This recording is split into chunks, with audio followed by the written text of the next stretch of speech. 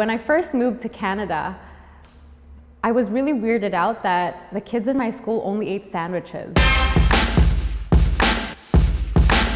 I always remember my Caucasian friends boiling hot dogs, and I thought that was the weirdest thing.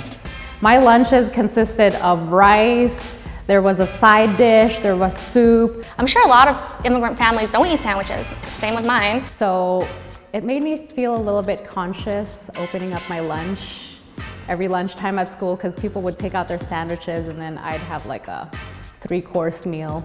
Bringing Indian food to school for lunchtime was considered very disgusting, and what is this? Why is it green? Why does it smell like this?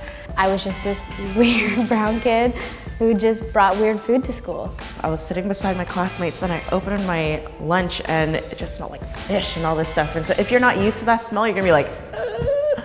I stopped eating it because these girls were like, what are those things? It's like fish in this anchovy sauce. And they're like, ew, it smells. And I was like, okay, I'm not gonna eat this then. And my mom busted out some sort of shrimp pork bun, and it smelled rancid. And I remember just seeing the look on his face, my friend Jeremy, trying his hardest, bless him, not to vomit all over our dining room table. So I remember I'd go over to my friends' houses and we'd be having dinner and they would put up the cutlery and I'd be like, oh, there's no chopsticks.